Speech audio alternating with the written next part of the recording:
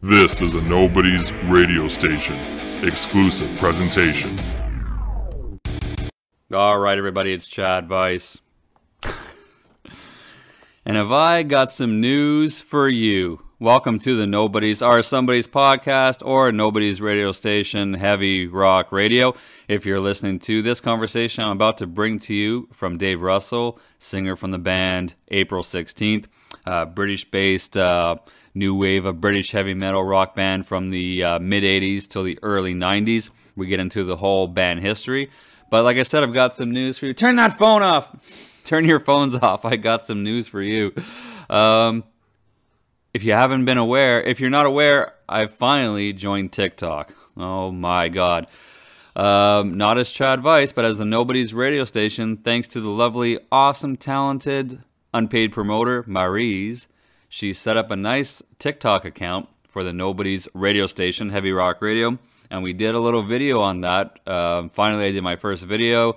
What it is, I don't want to share that because I want you to be surprised by it. I want you to go over to TikTok because I know everybody's on it now. I want you to go over to TikTok, check it out, and see what you think.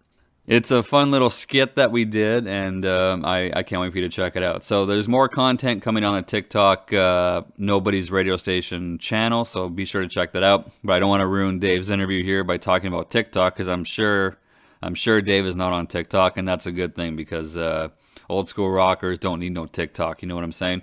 But let's get into my conversation with Dave. We talk about him joining the band, the trajectory. The course of the band, where it went, what they recorded, the re-release of some songs under the CD called Epitaph, released by the band's guitarist Chris Harris, who shout out to Chris, who got me in touch with Dave and to start this podcast off. So very thankful for that.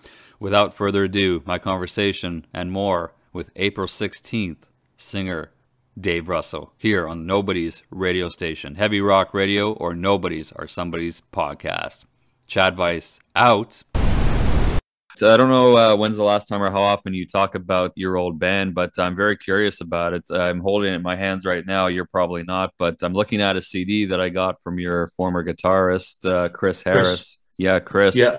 He sent me this CD. He got in touch with me by email offering some songs from the band and asking to have them played on the radio station. And I'd never heard of the band, April 16th, so I was curious, and he was nice enough to send me a disc. And I'm really interested to find out about, I guess, the band, what it was. It's no longer active, I'm assuming. So I just want to find out who and what April 16th was. Well,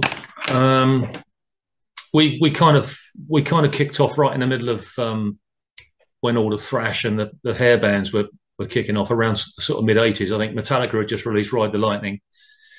Anthrax, you had the big four, Slayer and Megadeth, and on top of that you had a plethora of bands who had big hair and big chanty sing-along choruses. We were kind of a genre that grew up listening to the likes of Black Sabbath and Deep Purple and when they were in their pomp in the sort of mid-early 70s. So they kind of reflected in our sound. We never really had any great aspirations or, no real targets. We were just a bunch of guys who got on really well together. That was the thing. We all liked a beer. And so we had about 6 or 7 songs when we finally formed that Chris had written with Lawrence, our other guitarist. Right. And I was the last member to join. So the guys had already rehearsed together a few times, but it was what we call in the UK pub rock at the start. Right. That's to say, it's music that you would go to a pub or a bar on a Saturday night and you'd listen to a band doing Lynyrd Skynyrd or ZZ Top, that type of stuff. But we had all our own material, and we soon started getting a bit of a local following in the area we come from, which is a place called Croydon in the county of Surrey in southern England. It's one of London's kind of satellite counties. And so we started gigging 2 or 3 times a week, not really expecting to pull up any trees or, and before we knew it, we got quite a good following. Our gigs at these local venues were always well attended. And we recorded a demo tape, which we sent off, called Cherry Jam, which kind of forms some of the basis of the CD you've got there. Epitaph. There's one or two songs on there from the Cherry Jam demo that have been kind of remastered, etc. Okay. And and then sort of 85, 86 came along, and the problem was, like I said, we were in competition with a lot of the thrash. We weren't thrash metal at all. We were more sort of garagey, kind of rocky type, you know. We enjoyed playing live. That was the thing. We were more a live band. That comes through in the music, in the songs I've heard so far. That really comes through, the live garage band, the live feel of it. It's very it's not overproduced. It's very like just get on, start playing, start rocking type of feel. Raw, pretty raw. Exactly. That's what I was looking for. Yeah, but no, we're not. We were together for about 6 or 7 years. We had some kind of minor brushes with what you might call fame in inverted commas. We made the album called Sleepwalking, which was, we all thought, very poorly produced. It was done on a budget, and that really didn't do us any favors. We appeared on regional television in London on a program called The 6 O'Clock Show, which featured somebody you might have heard of, a guy called Lemmy from Motorhead. A little bit, yeah. He came and watched us as part of this kind of, nice look at a local scene in London. Right. That was interesting. Yeah, for sure. Did you know he was there when you did the show? Not initially, no. Yeah. No, we did the interview at Chris's house. Funny enough, the London Weekend Television crew turned up with all these lights and cameras and producers and whatnot, and they did the interview in Chris's front room in his living room. We all sort of crouched on his settee and stuff, and then we headed across to a pub called the Star in Croydon, which was our kind of home ground, if you like. It was our stamping ground, and the crew were setting all the lights and the equipment up, and we were just having a few beers and shooting some pool, and in walked Lemmy. We like, what's this all about? You know, so he watched us perform, gave his opinion, which was a positive one. Although he did mention that we need to concentrate more on the visual side because we were a bit of a scruffy bunch, Chad. I mean, we didn't believe in. I think, in actual fact, looking at the time we were in our kind of 85, 86 was when we were busiest. I think we might well have been forerunners of grunge. Because, with jeans and t-shirt, right, versus the outfits, the hair, the different makeup, the different costumes, right? You weren't putting that flash on. A lot of bands were doing that too. That were, like you mentioned, the thrash bands, right? So I mean, in those days, the mid '80s, as you probably know, you're probably well aware. I mean, the image was so important to a number of bands, but to us, we didn't even think about it. We just, the clothes we performed in was the attire that would go to the pub in on a Saturday night. Right.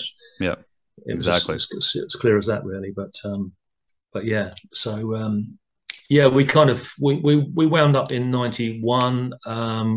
Because in those days, we weren't paid a lot of money to perform, and I think we kind of reached our creative peak potentially after the release of the album. We were kind of scratching around for new songs and maybe an identity, and I think we just all realised that it had probably run its course. Although we did have 2 or 3 really good songs that aren't on that CD that you've got there, Chad, that we never got round to committing to any kind of recording format. And it was a shame, really. I think we had 3 or 4 really decent songs, but we never got the chance to record them in any way, let alone on an album or a demo tape. So we've played them live a few times, but that was kind of the end of that, really.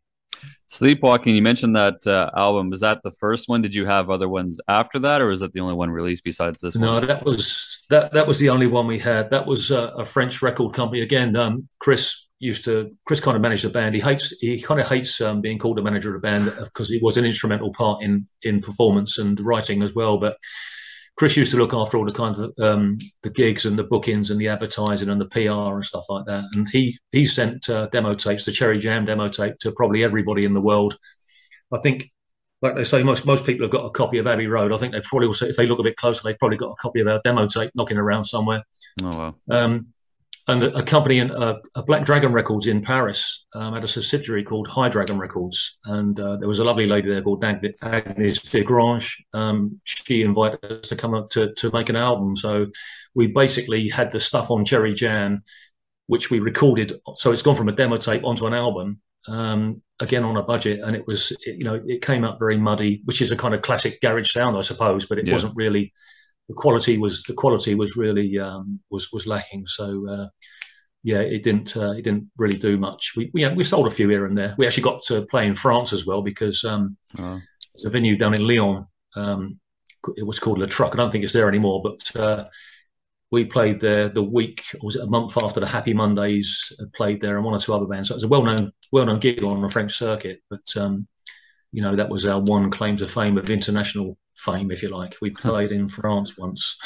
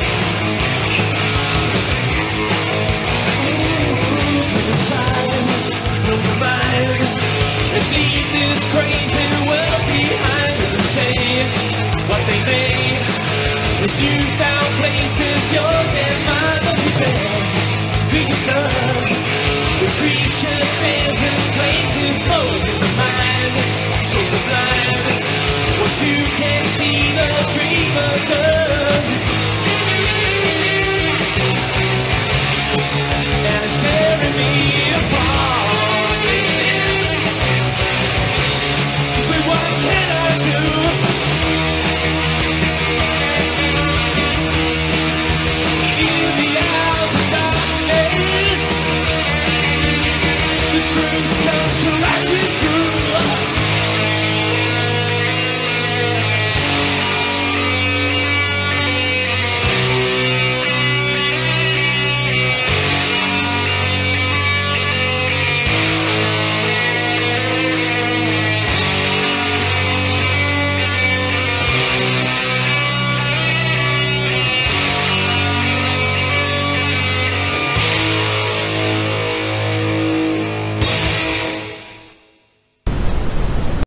Was there talk of ever doing, while you guys were still together as a band before 91, 92, was there talk about doing a follow-up record? Or There was, but like I said, we were kind of scratching for ideas because we probably too late realized that we couldn't just keep playing stuff. I mean, very few bands are successful at regurgitating their style and sound with the Pop Supersession and ZZ Top. Even they morphed into some kind of disco rock band with Eliminator, didn't they? Yeah, and, AC/DC. And some other bands, I mean, but you know, they are probably the exception to the rule. There are hundreds of other bands across Europe and America, I would imagine, guitar-based rock, heavily influenced by the 70s, that you can probably go and see most nights of the week, I would imagine. So that was probably, you know, it didn't do us any favors from the outset, really. But you know, we enjoyed it largely. We had some good fun. A lot of it is documented in a book I've written about it, which is just in the process of being published as we speak. So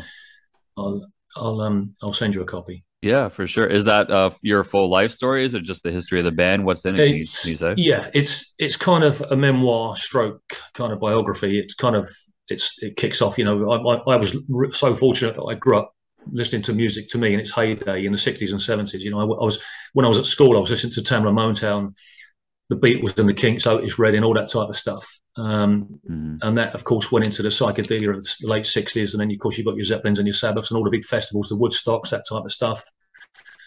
And then in the early 70s, you had the arena rock, you know, the prog rock, like, you know, Yes, Genesis, and, you know, even bands like Grand Funk Railroad, and, you know, all that kind of stuff was going on.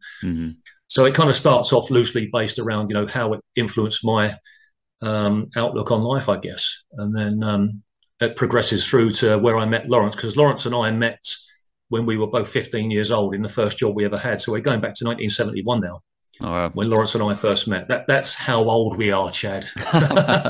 Age is just a number. Of course, yeah. But Lawrence and I met when we worked together in London.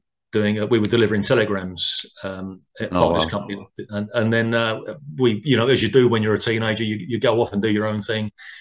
And then we had a completely fortuitous meeting about 13 years later, which resulted in Lawrence was obviously the guitarist. Said to me, he was in a band and they're looking for a guy to do some vocals for them. So I went along for an audition, thinking nothing of it, thinking nothing would come of it.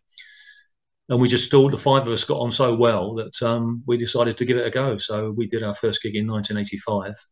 And it was always with John on drums and Eric on bass. It's always been the same lineup as far as when the band existed. That's correct. Yeah, we had one or two little not want to say sabbaticals, but I was unavailable for one gig, and the guys went ahead and had somebody replace me for one gig, and I think one or two other little peripherals might have taken place. But by and large, you know, we stuck together through thick and thin. We overcome our shortcomings and differences of opinion, if you like.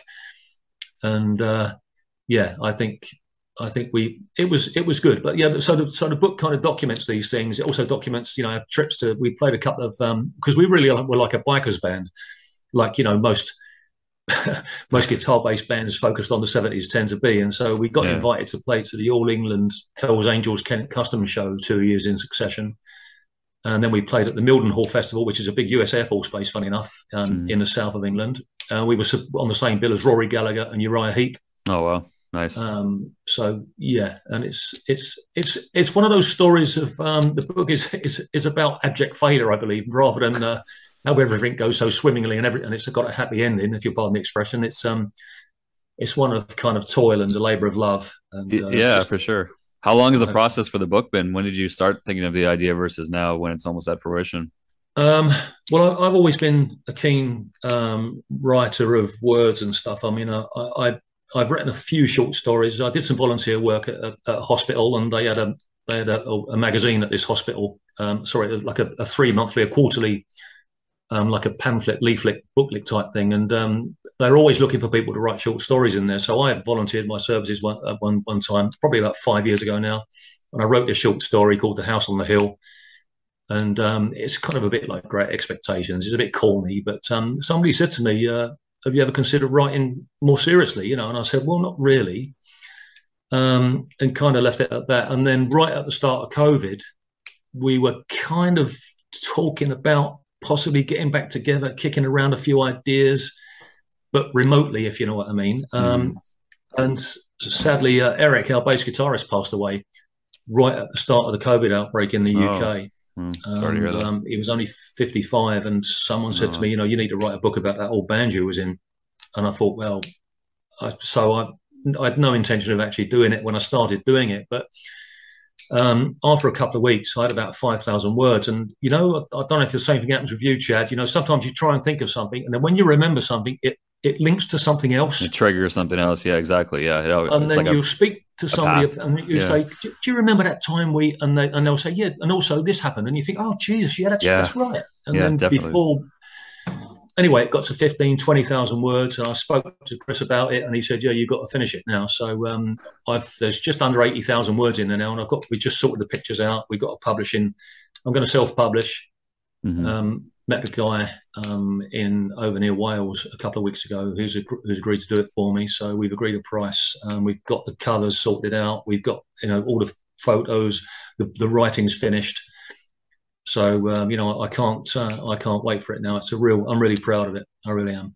Yeah, and it's amazing that you're doing the writing yourself. A lot of times these autobiographies or stories, they're ghostwritten, or they're dictated to somebody and somebody else writes them, a writer. But you're doing it all by your hand, by yourself. I think that's a very important factor as well too for the books. That's very cool. Yeah.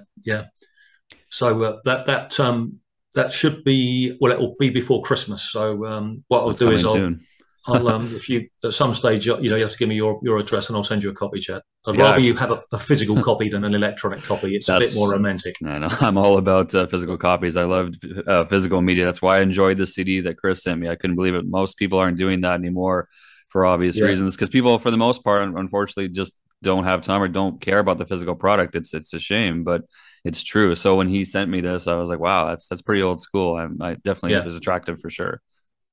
Yeah. So obviously you mentioned you're the last person to have joined the band, but do you know beforehand, was the band name already in place by the time you got there? What's the significance of April 16th? Can you talk to me a little bit about that? Yeah, well, Chris was the founder member, and he was jamming around, had a few ideas. You know, this is all documented in the book, by the way, but of course I don't mind saying to you, he used to write lyrics down. Chris was a keen lyricist as well. Before I joined, Chris used to write all the words and most of the music. With Lawrence was just like an amazing guitarist, and still is to this day. He still does bits and bobs on the internet, and you know, he's fantastic. But Chris actually maintains, and we've kind of tortured him on this over the years, and he stands by his explanation of. He used to write lyrics down in an old diary, you know, which is fine. And he said that. This particular date, he had some kind of premonition or some kind of hallucinatory, I don't know what drugs he was on at the time, but and the date at the top of the page was April 16th. And he swears that that's the reason why he decided to call the band April 16th. And he thought it was an interesting talking point as well, which it was, I think. You know, lots of people say, why were you called April 16th? You know, what's the significance of the date? Of exactly. Yeah, what does that mean? Is that is that the first time you guys started, the first gig, the first record? Like, is there someone's birthday? You know, there's so many questions that can come from that, right? Yeah, I did tease him and say, was that the date you lost your virginity? And he swears, he says no, it was in December. That was. You never know. How can you check? Is the records? Probably not. So you'll have to go with that. Exactly. Yeah. But we were interviewed. Chris and I went on an overnight train from London up to Scotland, up to Aberdeen, to a Scottish radio station called Radio North Sound, and they did a little interview on us, and they did the same thing. Why are you called April 16th? And they didn't really believe us. And I said to Chris, there's something more than this. On the train back, we were both roaring drunk, by the way. We'd both been drinking all day, and we were drinking on the train coming back. And he proffered another explanation of why it's called April 16th. But like I said in the book, friendship and diplomacy prevents me from revealing. I'm sure the only way you're going to find out is to get Chris drunk and hope he tells you the same story that he told me. Well, we'll try it out. We'll see if we get him on an interview. We'll get him drunk first. I'll send some. He's got beer in the house. It's a little bit far to send it from me, but if he's got some beer in the house, we'll see. No, that's very cool. You're right. It's a talking point for sure, because people are going to ask that, and it's going to gain interest. It's not a band name. Every band name is something, but there's always, when you have a band name that has a talking point or something that gets more questions, that seems to be like it must be a plus. And I don't think it hurts you too much, or maybe if you can say. I don't think people misunderstood it, or I don't think it hurt the band in any way. Do you think? No, I don't think it did. I mean, if anything, it didn't categorize us or pigeonhole us. I mean, you see some bands' names and straight away you know what sort of music they're playing. Yeah, it's not Metal Lords or Metal Yeah, something or whatever. You know what I mean? It doesn't tell you exactly what it is. It's April 16th. It could be anything, really. exactly. Yeah, yeah. I mean, we never really played on that. I mean, it's just one of those curios. I think that maybe it helped us along the way because it did draw people in because they were like you say, you're quite right. This is an interesting name for a band. Let's go check them out. So I guess that kind of was a double-edged sword, I suppose. Yeah.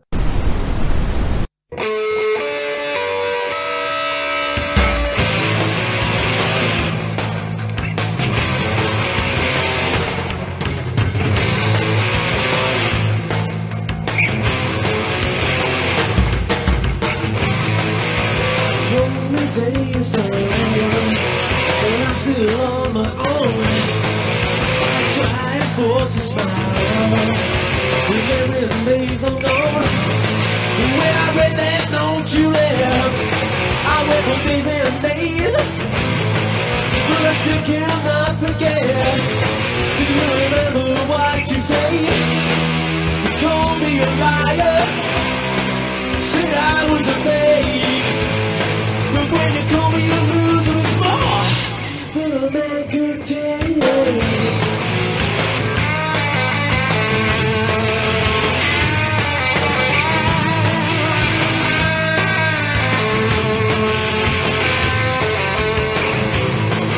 I'm trying hard to find answers to break the clue. One day you look behind, see a nightmare chasing you. Maybe we could have made it. We'll never know. You never tried explaining that you didn't show. You got my life in a circle. Don't even know my name. And when you turn your back, you left me all alone again.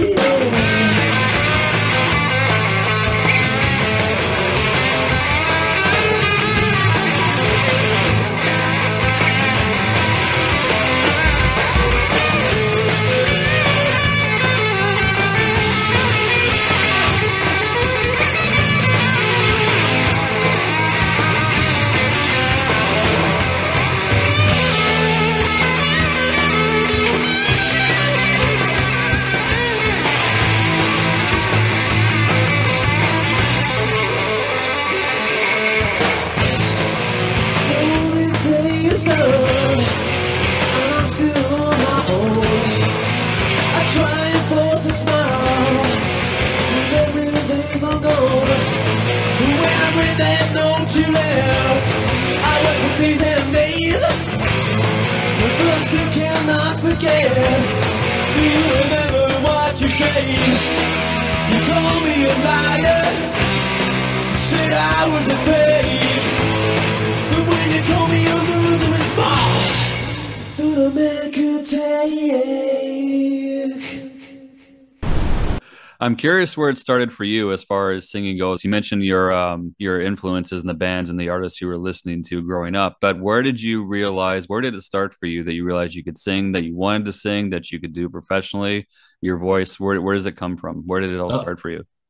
Well, I don't know. I'm flattered that you think that. It's a very nice thing for you to say, Chad. I appreciate that. But I suppose we're all our own fiercest critics, aren't we? But for me, I grew up, like I said, watching and listening to all these bands. I went to see bands live and I was just knocked over by the sheer spectacle. And I guess the first real influence on me as a vocalist was a guy called Paul Rodgers. You may have heard of. Yeah. He was Bad in a Company, band. Little Free. Yeah, exactly. Yeah. And Queen. Yeah. We'll forgive him that one. But, yeah. I mean, it's just a graduation of how things turn out, isn't it? Really. But yeah, I listened to the early Free stuff especially the Fire and Water album. And like that, obviously that was the album that All Right Now was on, the long version. Yep. And I was listening to some of this music and I gravitated towards vocalists of that ilk. So kind of bluesy raw guitar or something. David Coverdale was probably another one. and a guy who used to play in a band. There's a guy called Robin Trower. I don't know if you've heard of Robin Trower. Yep. His first 2 or 3 albums featured a Scottish guy called James Dewar, and he has got the most beautiful, honey-rich voice. And that's the kind of I wanted to sound like that, but weirdly, people like Robert Plant were, and Geddy Lee and Ozzy and Gillan were the vocalists I kind of looked up to from a technique point of view. For sheer feel, it was those guys who tended to be in the baritones at the lower register category. And I think I listened to vocalists like Nat King Cole and guys like that, and some of the old crooners from the 60s and the 50s, and think, they've got so much. Listen to Frank Sinatra sing sometimes, and it's wonderful just to hear. It just comes so naturally, Yeah. So I guess I was never one of these guys who could sing like Rob Halford or up with a like an the upper huge register. screams, the big voice, the big falsetto. Yeah. Were you singing along to these records? I'm assuming when you said Coverdale, you're talking about his Deep Purple era, but were you finding yourself singing along to them? Did someone say to you, "Hey, you got a good voice. You should try to do something"? What happened next? Yeah, well, kind of. I had a couple of auditions for bands before April 16th came along, and they kind of didn't really go anywhere because we were just doing cover versions, and I never really wanted to do cover versions, which was one of the pluses about joining April 16th because it was all original material. I think I know a lot of people may agree with this, but I think once you start doing cover versions, you're destined for failure. I think because you're just caricatures, aren't you? You've got to want more, I think. Not to say that there's anything wrong with covers bands, but, whenever I go and see a cover band, I'm always disappointed. And I say, right, that's it. I'm never going to see another covers band, until the next one comes along, of course. And so, I just, one or two people said you should try it. And I quite a bold personality, even though I'm really shy underneath. I'm quite introvert. I'm not a great socializer, but like most people like that, I don't mind a bit of attention, especially if you've had a couple of drinks and you can, the courage comes up a bit. It might be false praise. I don't know, but it makes you feel good when you're. There's nothing like. Have you ever been in a band? No, I have no musical talent whatsoever. I'm barely getting through just talking on a podcast. I've always wanted to, but I've never had the opportunity to play an instrument or something. Doesn't mean I can't. It's never too late to learn, obviously, but it's never come up. I enjoy music so much, but never been behind it, if you will. Yeah. Oh, it's an interesting paradox, like I say, between being an introvert and slightly shy and self-conscious to standing in front of a rock band in a field full of Hell's Angels.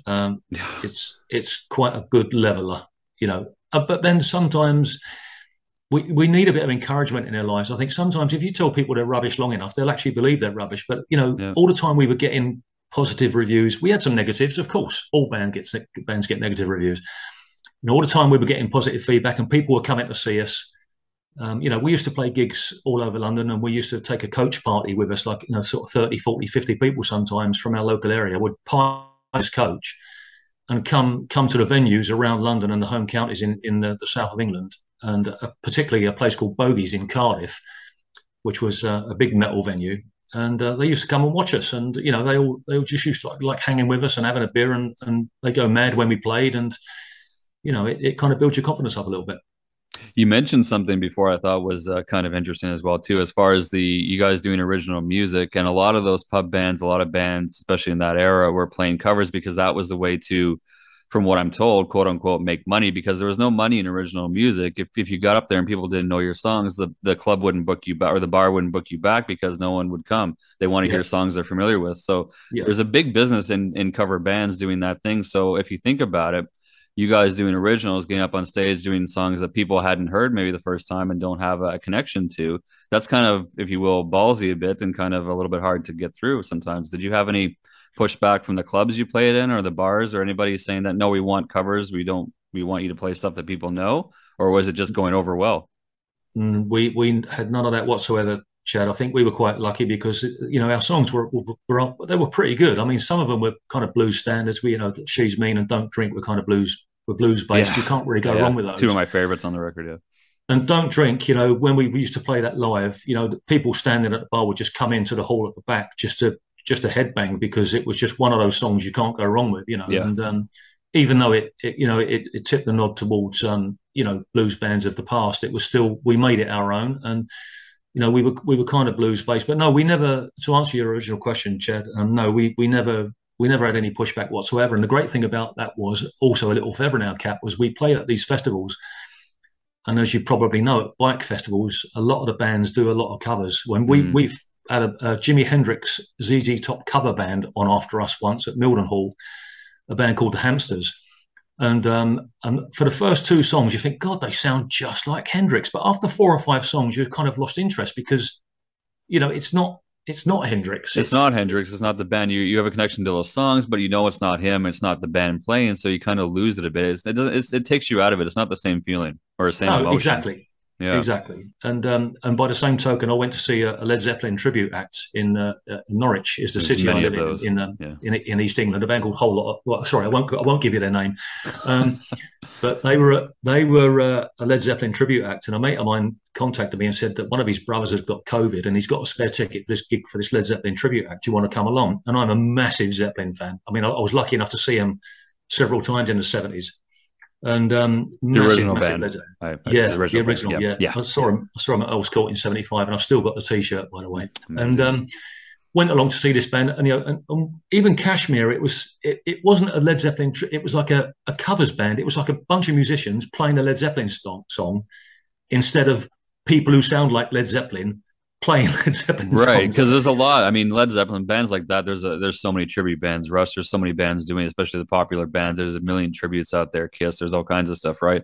There's some that can do it really well. If you close your eyes, you think you're listening to Robert Plant or to somebody. But if you're otherwise, for the most part, a lot of those bands, you're just hearing a band do, for the lack of a better term, karaoke. It's exactly. There's so much out there. It's hard to find something that's good, because if you're too good, you're copying. If you're not good, you're ruining it. It's a tough thing doing covers, especially for a huge band, covering a huge band. There's no win almost. Yeah. And there's that famous old adage, isn't there, that how many cover versions can you say are better than the original? Yeah, and I can think of maybe 1 or 2. There's a few that are really good, but it depends on how successful the original song was, where the band was successful. Was it a regional band? Was it in America? Was it over in the UK? Where was it? What's your connection to it? There's so many factors too. Exactly. Yeah. Exactly. Yeah. I totally agree. Yeah. So when the band finally, was there one certain thing that you guys decided, okay, it's time to hang this up? We're not going where we thought we were. Was there one specific incident? Was it something brewing over time? When did the band officially end, and what was kind of the catalyst for that? Can you say? Well, we used to play. You mentioned it earlier, Chad. We were playing a lot of places where you had to pay to play. Right. So you'd have to hire a PA. So you get this. We hired PAs that would cost. Doesn't sound a lot now, but we're talking nearly 40 years ago. 80, 90 quid to hire a PA company for 6 to 8 hours, because obviously they've got to leave where they work. They've got to come in, set up. Yeah. Do the mixing, and then dismantle and take everything away when you finish. So they weren't just there for the duration of the performance. So you had to book these guys for almost a day, really. And I know Chris won't mind me saying this, but Chris was paying a lot of this out of his own pocket. And I think we kind of took him for granted quite a bit. But even so, towards the end, we did start to make a little bit of money, which kind of covered those costs. But we got to the point where I think we all just kind of knew, it just felt, no one complained, let's put it that way. Chris said, look, that he was really struggling with, financially supporting the band. Right. And we all understood that. None of us, we were all just kind of regular working guys. We couldn't really afford to carry on hiring these expensive PAs and paying for advertising, which Chris was doing with a little help from the money we were making, if we did make any money. There was no record label. There was no record label support like big bands have. There's no videos, obviously, on MTV or anything out there, or MTV Plus out there. Yeah, no, it's unfortunate. You don't have that backing, right? Yeah. Yeah, exactly. And I think that, coupled with the fact that the second album wasn't really forthcoming, we hadn't heard anything from High Dragon Records just to indicate that they'd be prepared to put some money behind us to record a second album.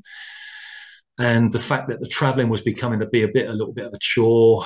New ideas were kind of, we had bits and pieces, but we were kind of losing a little bit of the motivation to do it, I believe. It's easy for me to say. I don't know how the other guys felt about it, but the thing was, when the April 16th split, we all went on to form other bands with other different bits and pieces, but none of them came together with the success that April had. We had John, the drummer, Eric, the bassist, and we recruited another guitarist, and we went under the name of Ramp. We only did one gig, doing some Old April stuff. And then I moved to Norfolk, which is about 150 miles away from London. So that was me out of the picture. Those guys carried on for a while, but again, they recorded a cassette tape, as it was in those days.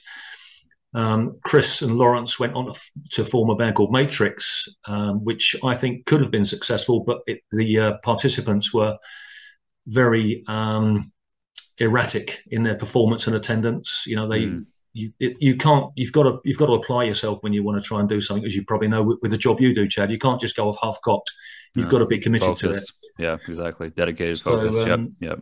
And in the meantime, Chris and I have been in touch with each other, and we're looking at doing something. We've got a few ideas, reworking some old stuff that we've got through Audacity, which is what we'll be doing as soon as I've got the book out and about, just to try and. But again, as we did when we kicked April off, we're not looking to make any money. We're not looking to go on TV and stuff like that. It's just purely indulging a passion that we've got, and that is to make music.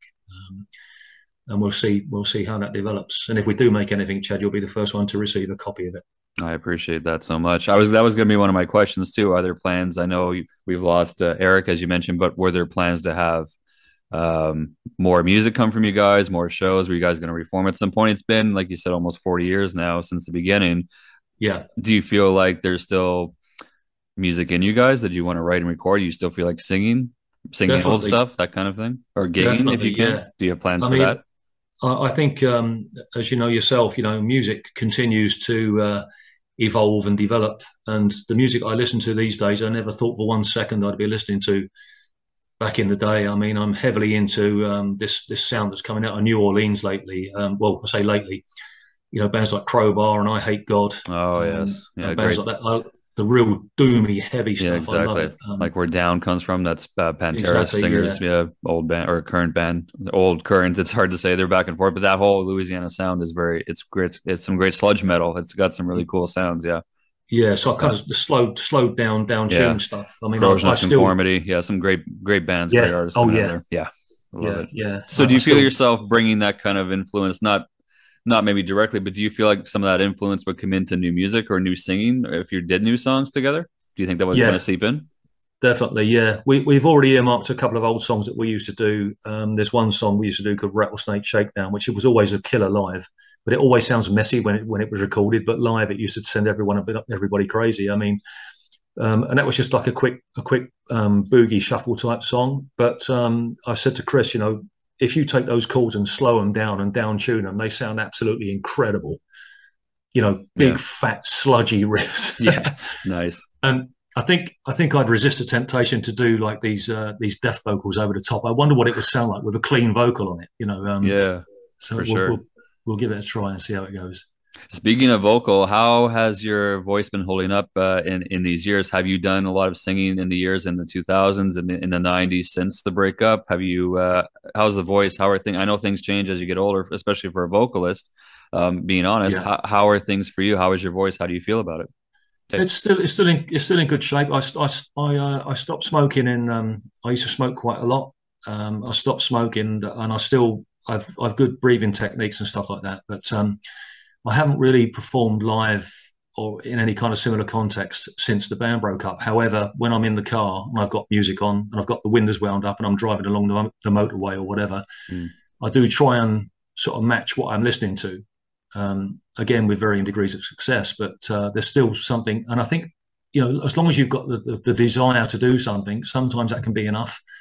It's great having it for people who've got bags of talent. I wouldn't know, but as long as you've got the desire and the inkling to put something together, I think sometimes that can be all you need, with a little bit of luck and a little bit of talent on top.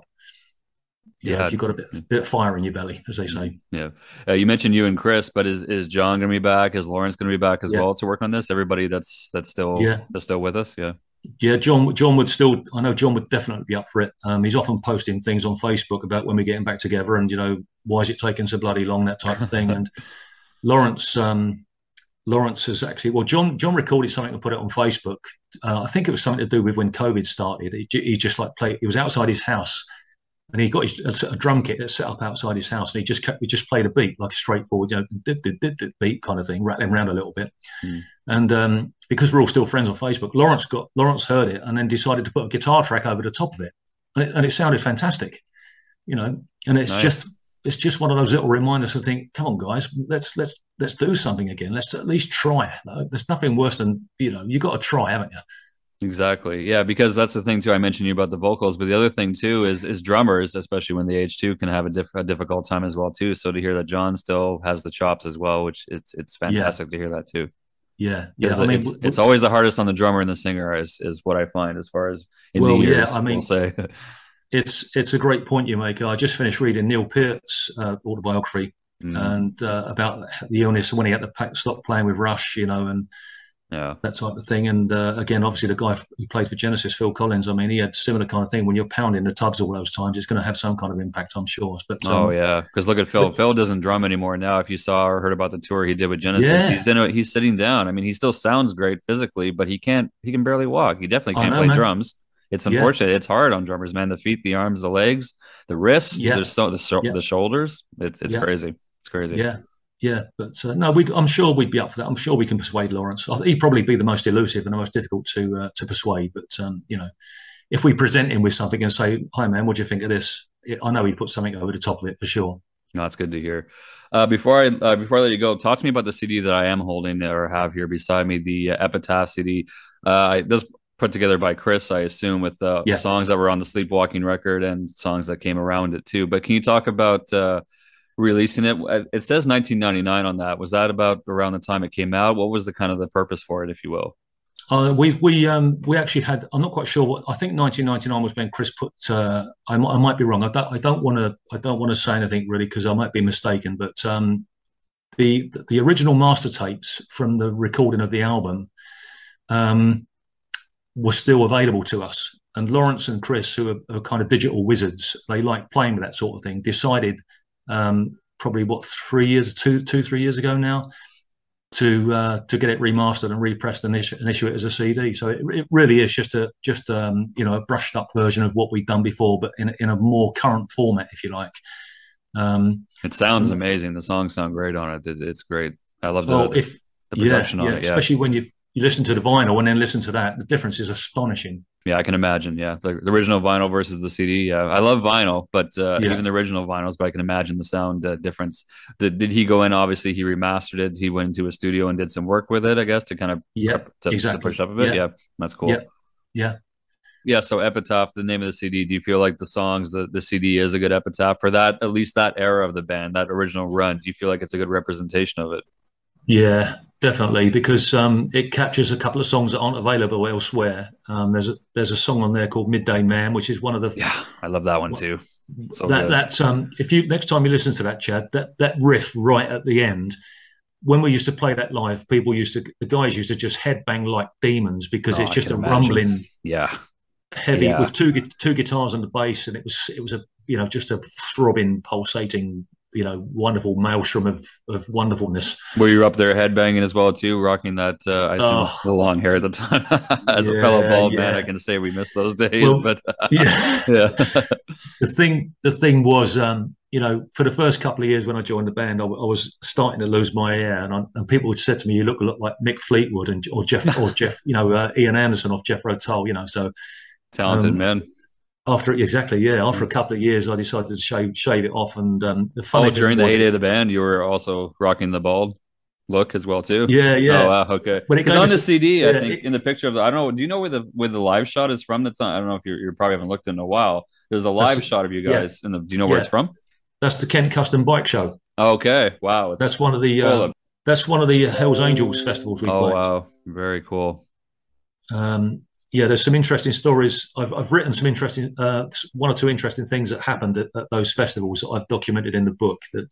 And even one that I didn't mention in the book when Chris said that the Angels used to settle up in cash. There was no checks or anything or bank Right. transfers in those days. Yeah. But Chris said that we hadn't been paid yet. We'd done our set and Chris decided he must have a pair of balls like in Rhino, because he went backstage to where the Angels, because they were stewards, they were security, they were, the complaints department, whatever you want to call it. You had to go and see one of the Angels. Anyway, Chris went to this little shed backstage to say, well, hi, man, like, where do we get paid, please, if you don't mind? And he said one of the guys had a gun. And he said he paid us in cash. He just counted it out like you do. You lick your thumb and you and put the money on the table for us. And Chris said, like, thank you very much. Walked out backwards, like nodding his head. Thank you, like you would with royalty. Yeah, don't turn your back. At least you got paid. I think it is a good representation, Chad. Yeah, to get back to you, because it covers from the first song to the last song almost. I mean, the only songs that aren't on there, like I mentioned before, there were three or four songs that we had ready for any prospective second album. So there was a song called Madagascar, a song called Ramp, a song called Dark House. Second Sight was another one. That's 4 songs I can think of that we used to play live towards the end that aren't recorded anywhere. So that would have been the backbone of any second album. But the actual discography, if you like, goes from the first songs like Illusion, Cheese, Mean, Don't Drink, right up to Sleepwalking, and Looking for Love was another one on there. I think that's the last song, yeah. So I guess it goes chronologically, like kind of like a greatest hits record then, basically, from the start of the career to what would be, quote unquote, the end of it. Yeah. Pretty much, mate. Yeah, pretty much, yeah. So, and one more thing I want to ask you too about the live shows, the touring. So you played a lot, of course, in Europe, the UK. You mentioned you went to France once, but I guess North America, you never got really as far as over here at that point, correct? No. There's no way we could have made it over there, Chad. We just didn't have the finances at the time. Right. And the record company was just a small independent record company. They weren't. They were a subsidiary of a more major company. Like I say, they were based in Paris. The company, the main company, was called Black Dragon, and their subsidiary was called High Dragon. So they just swept up the bits that the main company didn't want, really. Not quite good enough to be put in the bargain bin. But so yeah, they wouldn't have. I don't think they would have underwritten anything like an undertaking like that. A lot of British bands have different opinions about this, but did you have aspirations to play over in America, or were you happy playing in the area you were in as far as getting your British audience? I think we would have been up for a journey anywhere, to be honest with you. I mean, that was the nature of our personalities. We were let's just go and have a laugh. Let's France. Yeah, okay, man. We took our old transporter van, an old Bedford van we took with us, and a car.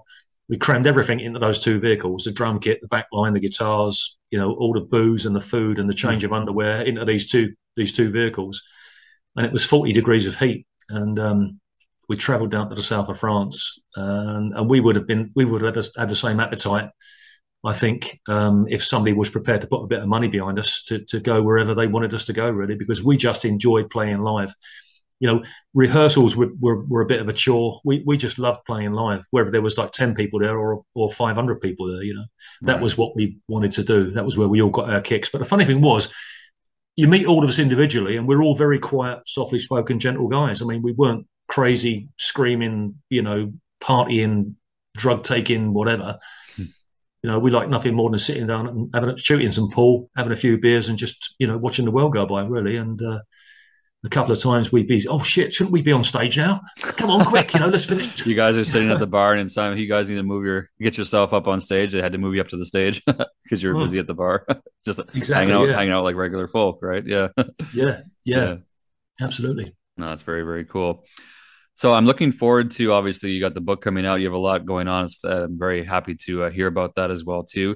What is beyond the book, beyond the new music, as far as you mentioned maybe if you can do some shows as well, but what is there a plan as far as the band goes, as far as where you want to take it any further? Do you feel it's like a hobby at this point, or do you feel yourself you could do it almost like a part-time or full-time? Where do you see it going towards moving along? I think, yeah, the logistics may be a problem. The geography of where. I mean, I'm 150 miles from London. I know we don't. Although we're still in contact with each other on Facebook, on Messenger, we don't actually physically see each other anymore, if you know what I mean. You're all in different parts of the country, right? Yeah, Yeah. which is a huge shame. We've all got on with our lives since. I can't believe we're 35, 40 years has gone since we. Well, I think when did we split up? 91. So you're looking at 30. Just over 32 years, 32, 32 31 years. Yeah. 32 years. Yeah. So what I'd like to do, like I said, is once the book's out and we've got everything sorted out and that's all good to go, I intend to hook up with Chris and maybe get some ideas together. And if it comes to nothing, it comes to nothing. But like I said to you earlier, Chad, at least you've got to try. It's better to regret something you've done than something you haven't done. Mm-hmm. And I think, we'll give it a try. And if it's not working out, I don't think any of us has got the patience or the wherewithal to say, no, come on, man, let's keep going, to push it further than it needs to go. Or if you feel like you can, you're not going to push it where it gets to be too much. Yeah. The benefit of 30 years later too, is that now you really, in a lot of bands, you don't need a big record label. You don't need a big backing. You can release a single on YouTube. You can put your music out there on the streaming apps. You can put a video. You can shoot a video if you wanted just by using your phone. You could do a lot of things that you would normally have to get paid a big budget for from a record label 30, 40 years ago. Yeah, that it's a blessing and a curse, because now anybody can do that. But then again, anybody can do that. You can kind of get lost in the mix. But for a band like April 16th and you guys, if you have something and you feel strongly about it, you can just get it out there to the people who would have interest or other people or other fans. And it's so much easier to get your music out there now. So if you had an idea, it's convenient. You can get it out there and people can check it out. Yeah. You're right. I mean, Chris has reworked 2 or 3 of our old songs. He's actually put a video. He's put a video together of certain. I mean, one was there was Clapham Wood, Sleepwalking, and Illusion. Those 3 songs. He's messed about with some video images that he's got, and he's put the song and the video together, and he's stuck them on Facebook. On there, we got an April 16th Appreciation Society page, yes, or APSOC as we call it, and he's put a couple of bits on there. So I think even after all this time, Chris is still itching to do something. I know he is. I can tell just from the dialogue that we have on Messenger. He even messaged me tonight about 10 minutes before we were due to chat, you and I, Chad, and he said, hope it goes well, so. He's like, is this conversation with you guys ever going to happen? I brought him to your attention a few months ago. What's happening? Come on. That's a bit of a holdup. Yeah. Yeah. But you're right about that with Chris, though. He is really promoting. Like I said, that's how April 16th got on my radar. Was he sent an email to the radio station email with links to the band, and we got to chatting, and then he sent the CD. So he's still out there pushing it. He still has a passion big time to get to get the music out there for sure. That hasn't changed clearly. No. Years. He contacted me about 6 weeks ago, and he said, Dave, there's a Spanish a Spanish radio station. They want you or one of us, or you, he said, to do some kind of voiceover to introduce one of our songs. He said, and also while you're doing it, would you mind saying the name of the radio station?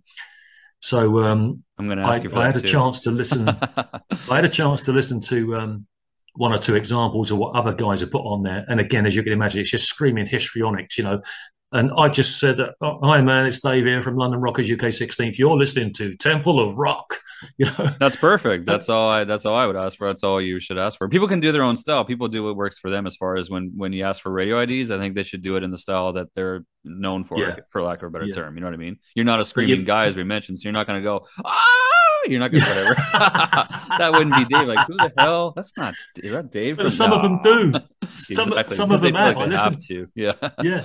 I listen back to some of them, and that's what they do. They feel they have to. They put on a radio voice. They think they're a radio DJ, or they have to. And it's like, no, stick with your style. It's all good. Even just say your name. It's the name. And people, hey, it's Dave Russell from April 6th. That's perfect.